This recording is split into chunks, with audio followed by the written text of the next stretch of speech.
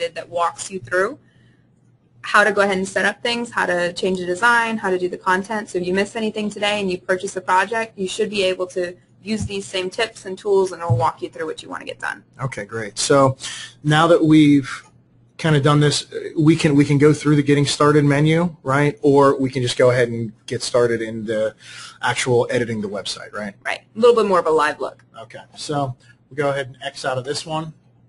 And I see here all these different icons on the right side. Is this where we want to get started? That's going to be your actual menu bar that you're going to be using when you go through and use the product. And as Aaron hovers over, you can see they kind of change color when you hover over it, and that's how you know you're selecting that one. Going from the bottom up, you can see that this is actually linked to your main package within the one-on-one control panel. So if you had logged directly into admin.oneonone.com to get in, you would have seen all the other tools in there, like how to set up your email, how to add domains to your account. If you have the email marketing tool, you'll be able to administer it from there. But this is going to link you back to that admin control panel in case you decided to log in through your website. Okay, great. Okay. Aaron, in his Mr. Wiggles guys, has already signed up for a package that has email marketing in it, so you can see that's the next step that's above there is setting up the email marketing tools, sending newsletters out to customers, getting those lists together. Yeah, so this is the advanced package. We actually have the biggest package. Yeah, we do, for the purposes of the largest feature webinar. set. Yep. Okay, great. Just something to keep in mind. So I guess first we wanted to go and start taking a look at the layout, or? Yeah, we can. We just go on up and up to the very, very top. You can see the layout option is up there. When you click on it, you're going to get a little pop-up window that comes out, and this is where this is one of the coolest features of the site for me, because usually when you're designing a website, or back in the day when we used to design websites, and having done that myself, it was really difficult to make sure that if you needed to change the layout on one page, that you had to change it on every other page and make sure they matched. Oh, okay. So it's not automated. It wasn't before. Oh, okay. This is automating it for you. So when you change the layout on one page, it's going to change it on every page, so you don't have to go through clicking as many pages as you have. If you have 10 pages of content, the last thing you want to do is change something 10 times and then get done and decide you didn't like it anyway. Yeah, okay. So this is definitely, again, I love this instant gratification of it. As you look at it, it's going to show you the different options for choosing a layout. You'll see that the navigation bar moves from the top to the side. You can see that the main graphic might be a little bigger in some of them, might be a little smaller in others. You can see that some of them have the background color showing up more prominently. Some are with a very white background. There's some that are a little bit more creative. And the nice thing is if Aaron, if you just want to go ahead and choose one there. I like this one. This one looks good.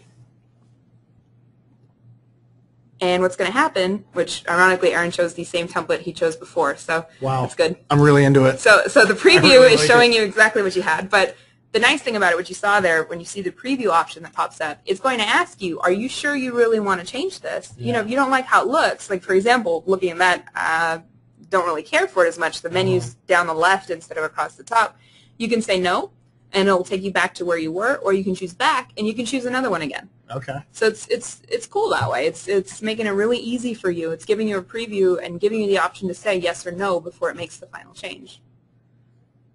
Okay, so this is one that looks good. So let's say we wanted to keep this. We just click yes. Yes, and if you didn't, you click no. Click yes, and it's good. Now, to save any changes, this is important, right? You have to always click save. When you're changing, is this automatically saved? For the layout changes, yeah. Clicking yes is automatically going to save it for you. Okay. In other portions of the site that we'll look at a little bit later, you will see a save button. It's really critical to press the save button. Yeah. Otherwise, you're only going to see a preview and it's not going to keep it. Yeah, there have been some disasters, so always hit save, okay, which is the same thing you have even on your word processing documents. Yeah, exactly. Okay, so going back into layout, if you did want to do a custom layout, you could also do that, right? Right. This is for those of you who had that little bit of expert level in there. If you really want to get in there and mess with your CSS, or you want to upload your own files or change the basic containers for your HTML, you can go ahead and do that here. And if you didn't understand any of what you just said, don't do that. Yeah, do not change those things if you do not know what that meant. Yeah, exactly. Keep it simple. Okay, so that's the basic layout. That's very general. Now let's say we wanted to go in and start editing some of the content in there.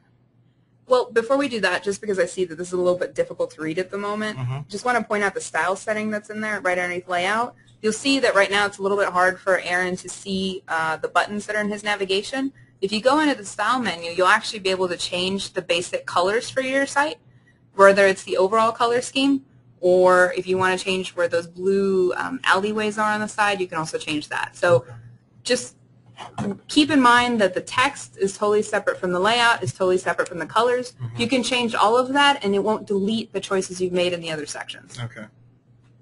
Okay, so you can see here all the different color schemes. Exactly. Okay, great. All right, so we've got our layout. I think it's okay. Sure. What do you think? I don't think you like it. I don't think I like it. All right. Just because it's blue, I think it's a little bit hard to read. So if we go back and choose maybe that one's fine. This one? Mm-hmm. Okay. Just since everybody's looking on different monitors, it might be a little bit easier if they can read everything. Yes, okay. In a really clear color. Rather than not being able to read it? Yeah, I go for being able to read it. That is a web design tip, by the way. Yeah. Make sure you can read it. All right, so now that we've mastered the layout, we've taken a look at the style very briefly, we want to get into actually editing some of the content of the page, right? Right. First thing people notice when they come to your page is going to be your header.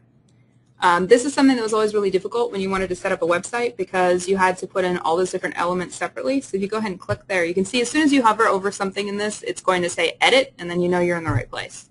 It's going to bring down a little bit of a menu, and you can see that we've already got some pictures in there that you can choose from. Like if you don't like the picture of the woman who seems to be cutting the hair of the dog, let's say you prefer cats or something, you could choose another picture.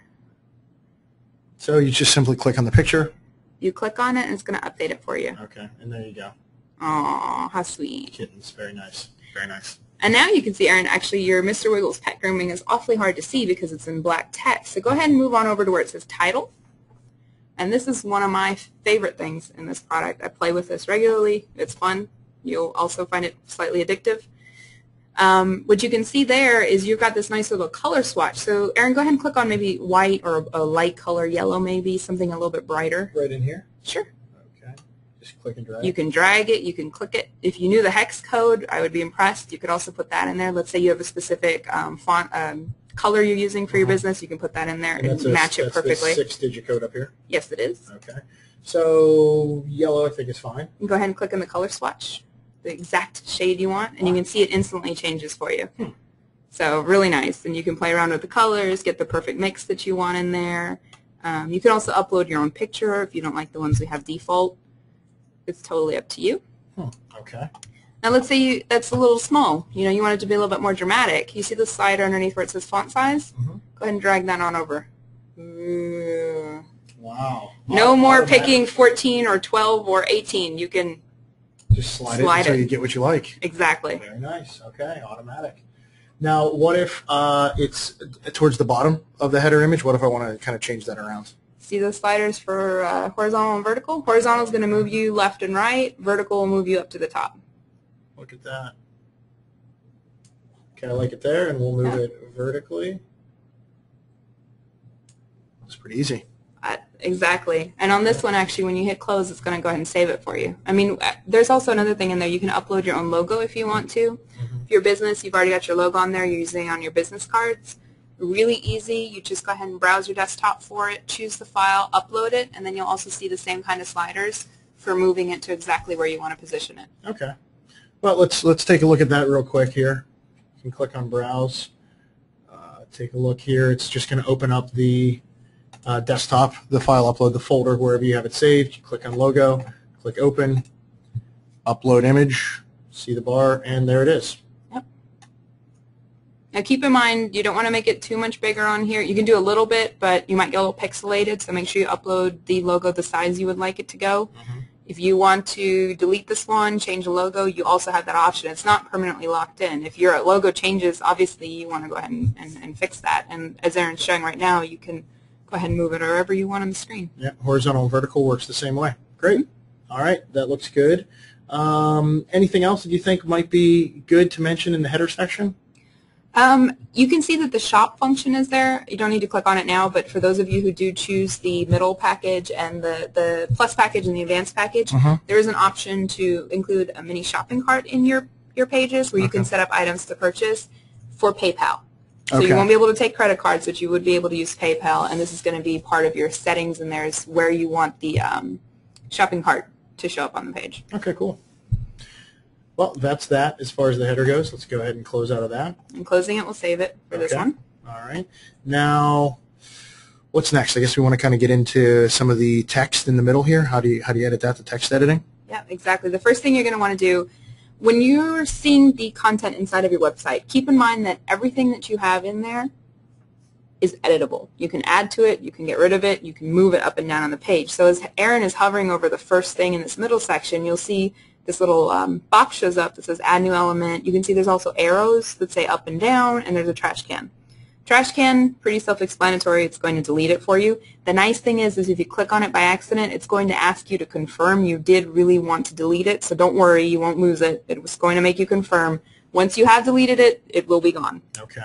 If you want to edit anything, when you hover over it, all you have to do is simply click on it, and it's going to open up the editing tools for that. So Aaron, what you clicked on there is actually a title, a heading, so you can go ahead and change the heading to whatever you'd like it to be. And you can also change what kind of size you want it to appear in. Okay. All right, so I don't like at home.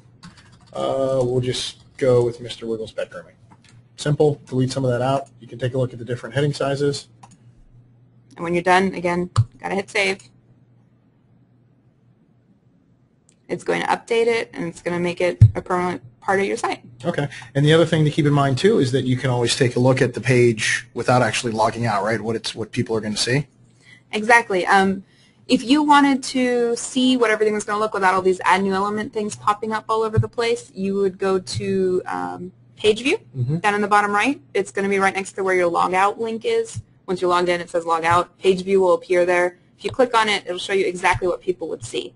So when Aaron clicks on it, what's going to happen is there are certain elements that will disappear because they're not publicly available, which we can talk about a little bit later when we talk about the navigation. Okay, but we get this question a lot. When are people who come to the website going to see the actual changes? Once you save the changes, okay, they're going to see the changes. Okay. So I highly recommend, actually, if you are going to be, if you have a live website, and you need to maybe have a special offer you want to put on there. And it's going to be, you want to prepare it in advance, but you don't want it to be available for a certain day, which you can go ahead and do. And what's really great about this, if you want to switch back to edit and go on over. To do that, you just click in the bottom. Just click the same place where page view was. Hover over to the left. That's where our navigation is at the moment. And if you edit the navigation, what you can do is you can actually add a page for your special offers or whatever it is. And there's going to be an option in there where you can make it invisible. It's the one that has the eye that's crossed out near the trash can. Okay. And what that's going to do is when you're in editing mode, you'll be able to see that page. You'll be able to change it however you want. When people come to your site and you go to that, they're going to see what you saw on page view. They won't see those extra pages. So you can see anything that's got a line going through it are pages that are not visible to anybody coming to our site right now live, but they're pages we can still work from and edit. Okay. So on the day of the sale, you just go in, make it visible, pop it in there, put it in the perfect place, and you've got it ready. Go. Okay, great.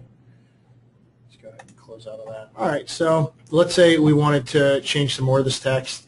It's all pretty much the same, right? But when you get into outside of the titles, when you get into the actual text, it looks a little bit different, right? Yes, it does. It's going to actually open up a really, I think it's a comfortable to use word editor. You should recognize a lot of the icons that are showing up in there. What you're going to notice is that in the blue section up at the top, that's the text as it currently appears. And then down in the white section in the box, that's the part that you can edit. Any changes that you make in there, they're going to be immediately changing for you in what you do. So if you highlight a word and you want to make it bold, or you want to insert some bullet points, you want to add in some extra text, you would do that here. And as you said earlier, Aaron, there's going to be a save button down there, and then it's going to go ahead and save it for you. Okay. So any text, any changes you want to make, let's say if we want to take Wayne, PA, and make that bold, simply highlight it and make it bold. It's pretty straightforward. I mean, it's just like Microsoft Word. It is. It's exact. That's what we were going for. We wanted to make it really easy to use. You can change the color. You can change the bold, the italic. If you are more of an advanced user, you can go ahead and go into the HTML section. It's going to show you the actual HTML code for what's there. If you feel a little bit more comfortable putting in the HTML, you can do that there. So you see it's pretty clean code. It's nice. Simple. For those of you who can appreciate it, it's a beautiful thing. Go ahead, next out of that.